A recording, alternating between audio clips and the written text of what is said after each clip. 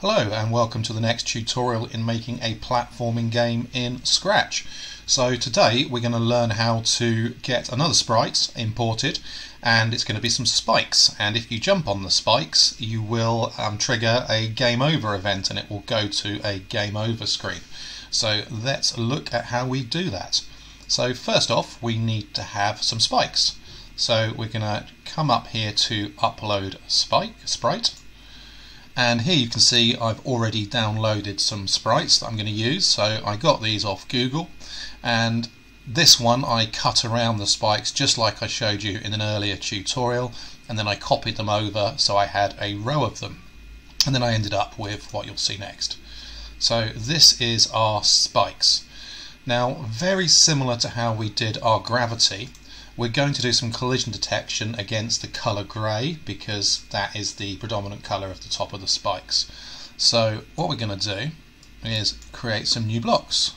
So we're going to say when green flag clicked, and we need a forever again, and no prizes for guessing, we're going to need an if again, and we're going to say if touching,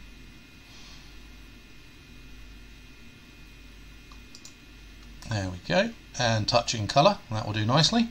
And then if you remember from the previous tutorial, we can use this eyedropper tool and we can zoom right in on this sort of grey colour here, and that will now trigger if we're touching grey anywhere across here. So then we need to decide, what's going to happen. Now you can do something quite clever in Scratch called a broadcast. Now you'll find broadcast under events, and we're going to have broadcast.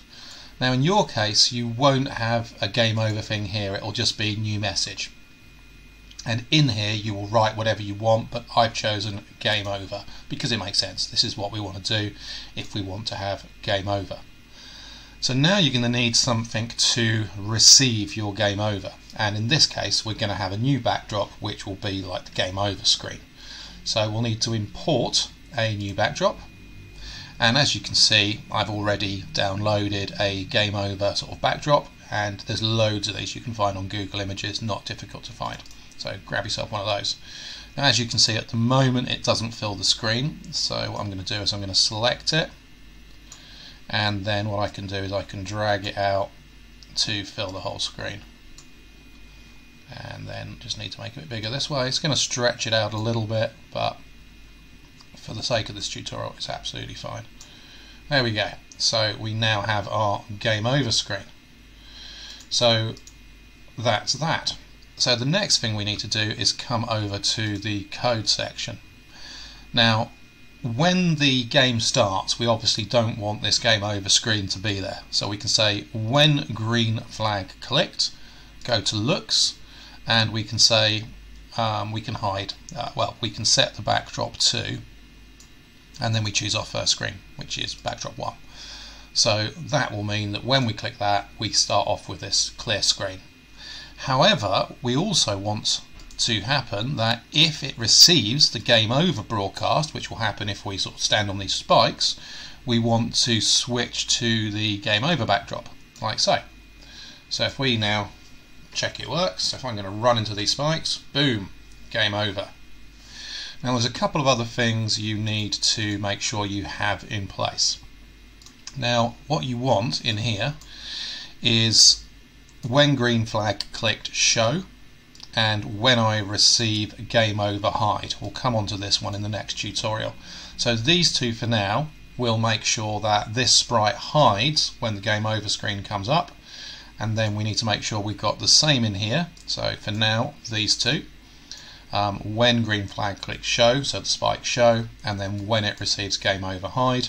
And then for your sprite figure as well, you'll need the same thing. So when green flag clicks, and we want to obviously show because beginning of the game you want your character to appear, and then you'll need under control when I receive game over,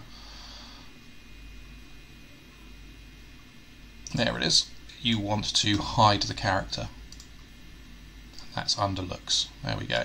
So hide.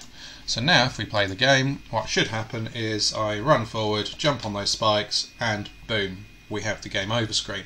If we restart the game, we're back. So that's it for today. Thank you for listening, and next tutorial I'll show you how to duplicate these platforms. So I'll add another platform in here, and we'll actually add another level onto the game so we can progress in our game. Thanks for listening today, and I look forward to seeing you in the next tutorial. Bye for now.